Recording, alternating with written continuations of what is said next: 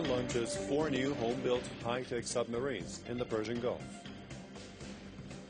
With developments inside the country, Iran has launched 4 new domestically made high-tech submarines in the Persian Gulf. The submarines, called Ghadir, joined Iran's Navy at the southern port of Bandar Abbas during a ceremony attended by the Defense Minister, Brigadier General Ahmad Vahidi.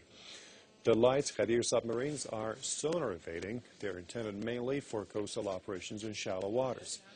Speaking to a group of Iranian naval commanders in Bandar Abbas, Brigadier General Vahidi said Iran will launch more submarines in the future. Vahidi said Iran's naval forces are vigilant and will not allow extra-regional forces to disturb security in the Persian Gulf. These submarines are, as I mentioned, they are very dangerous machines. Although they lack the rate, they are packed with weaponry which is of utmost danger to bigger ships.